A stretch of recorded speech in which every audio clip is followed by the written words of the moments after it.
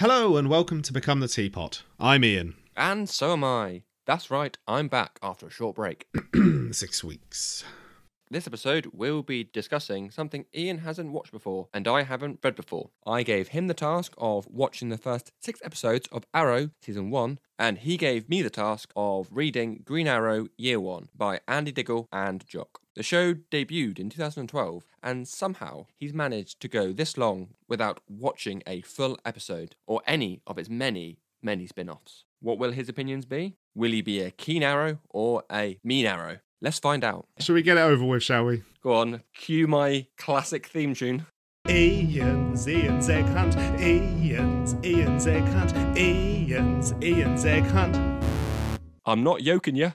So, ironically, Iain, you weren't here for Easter. I didn't even realise. But you brought the eggs with you. So what have you got for us this episode? So I try to pick out small things that people might not have seen. But right at the start of the pilot, there is literally a big slap in the face Easter egg. Mm-hmm. Literally, you see Deathstroke's mask, his orange and black mask, just on the side, right in front of you at the start of the episode, which, yeah, it's an Easter egg, but it's a pretty obvious one. It's just right there. Yeah, well, you also see him about 4 episodes in, don't you? 4 or 5 episodes in. So yeah, Easter egg, foreshadowing, whatever it is, you're a fan of it.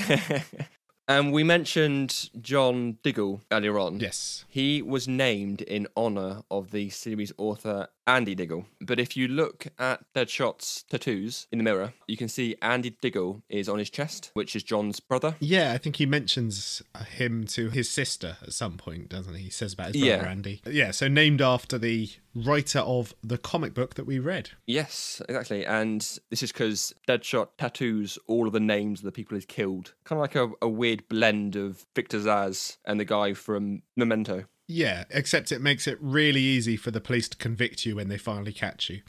Yeah. Full confession all over your body, yeah. It wasn't me. At least with a tally mark, you can just say, oh, yeah, so I remember how many peanuts I've eaten, or whatever it's... And here's one that I think is a little bit of a hidden away Easter egg. Mm-hmm. So when Oliver's arrested in episode 5, in his mugshot, his prisoner code, if you will, was 731941. Right. And Green Arrow's first appearance was in issue 73 in 1941. Okay, well, that's a pretty good one, yeah. It was a comic called More Fun Comics. I love the names of old comics. That's what it was called. And also, in the same episode, when he's talking to Laurel in his bedroom, she says something like, oh, can you remember the last time I was here? And they went, oh, yeah, it was a Halloween party, and you were wearing those fishnet stockings, which I would say that's a reference to Black Canary's classic costume from the comic. Yes, definitely.